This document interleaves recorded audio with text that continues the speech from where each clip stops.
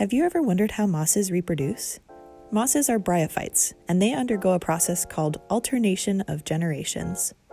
Let's take a closer look. This is a single piece of moss with a mature sporophyte. The familiar green fuzzy stuff is the gametophyte haploid phase. The stalk rising out of the moss is the sporophyte phase. This phase is diploid, meaning it has two sets of chromosomes.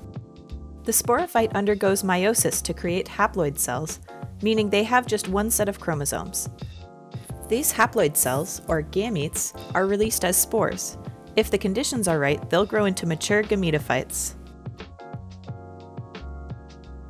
A female gametophyte has an archegonia, which houses eggs, and a male gametophyte has an antheridia, which houses sperm. These sperm are flagellated, meaning they need at least a thin film of water to swim to an egg.